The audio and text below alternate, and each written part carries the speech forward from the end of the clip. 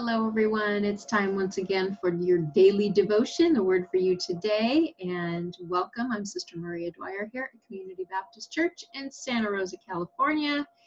And we have part 1 of 2, and our title is Conquering the Giants in Your Life. And for part 1, our scripture today is Luke 10:19, which says, I have given you authority over all the power of the enemy.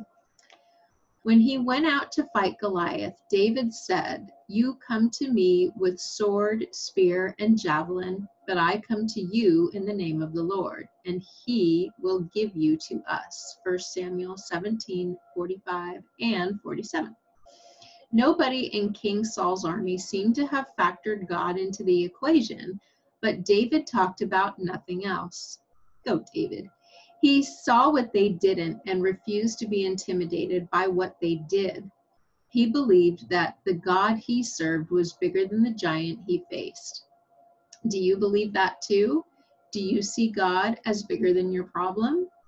If you're in a situation where there appears to be no way out, instead of wasting time and energy dwelling on your own weaknesses and shortcomings, stand on God's word and start talking about his power.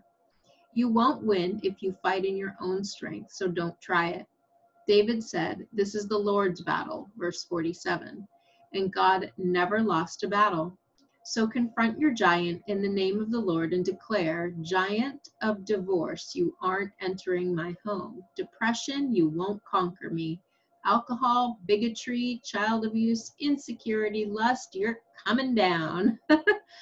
The Bible says when the enemy comes in like a flood, the Spirit of the Lord will lift up a standard, flag of victory against him. Isaiah 59:19.